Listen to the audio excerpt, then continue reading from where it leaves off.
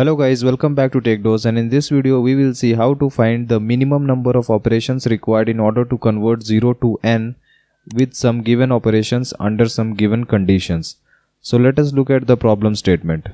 Let us say we have a number 0 and you input a number n. Then what will be the minimum number of steps in order to convert this 0 to n? And the operations allowed are, given a number x at any instant x, you can multiply it by 2 or you can add 1 to the number x, and you will have to just do this conversion in a minimum number of steps and you will return the number of steps as your result. So how can you do it?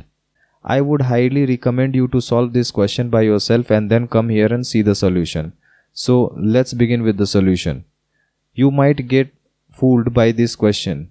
It's saying you need to convert this 0 to n and you have all these operations.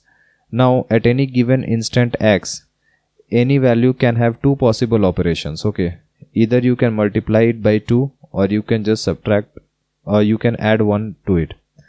Now if you get a value say y and here you get a value z, again you will have two branches.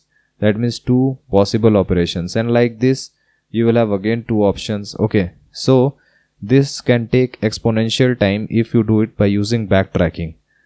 So this is not a feasible approach. Backtracking or recursion is not a feasible approach. It will take you exponential time. Okay, so how to do it with a better approach? Now instead of converting this 0 to n, what I will do is I will convert this n to 0. The minimum steps to convert this n to 0 and 0 to n will always be equal. Think about it. It should always be equal. Okay, so if you are converting this n to 0, operations will be different. Operations will be just the opposite. When you were converting this 0 to n, you had multiply and addition. So when you will convert this n to 0, you will have division and subtraction. Okay, so these will be the operations how you will swap it. Now let us look at the approach. If the given number at any instant x is even, then the operation will be x equals to x by 2. Else if it's not even, then it will be odd. Obviously you will do x equals to x minus 1.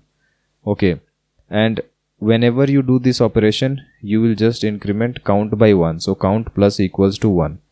At the end you will just return the result as count. So this will be the number of operations, the minimum number of operations which is required to convert 0 to n or n to 0. So let us take an example and understand it clearly. Let us say you are given to convert this 0 to 12 and you are required to find the minimum number of operations. Okay, so what will be the minimum number of operations? What I will do is I will take this 12. Since this 12 is even, I will divide it by 2. It will be 6. 6 is even, I will divide it by 2. It will be 3. 3 is odd, I will subtract 1 from it. It will be 2. Now 2 is even, I will just divide it by 2. It will be 1. 1 is odd, I will just subtract 1 from it and it will be 0. Now 0, we should convert n to 0. Okay, so what are the number of steps? This is step 1, 2, 3, 4, 5. Okay, so we are basically converting 12 to 0 in 5 steps. Therefore, it should be possible to convert 0 to 12 in just 5 steps. Okay, so the answer for it will be 5. Now let us look at another example. Let's say you have a number 9. Now you need to convert this 0 to 9 in minimum number of steps. Now how will you do it? I will take this n value which is 9. 9 is odd number, therefore you will subtract 1 from it. It will be 8. 8 is even, you will just divide it by 2. It will be 4.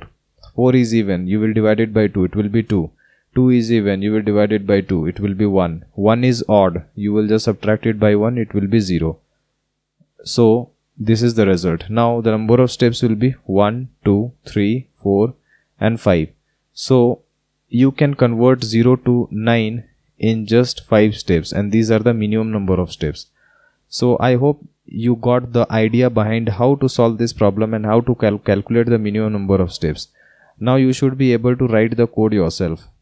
I will provide the code for it in the description section below, so that if you have any problem then do have a look at it. Now what will be the time complexity for it?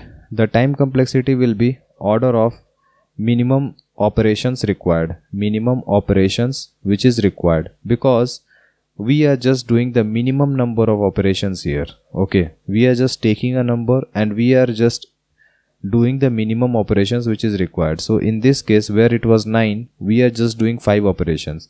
So time complexity will always be order of minimum operations required, and space complexity will be order of 1, because we are not taking any extra space, we are just inputting n value. Okay, so this is it about this problem. If you find any difficulty then do comment below and I'll try to help you as soon as possible. Like and share our video and subscribe to our channel in order to watch more of these programming videos. See you on our next video. Thank you.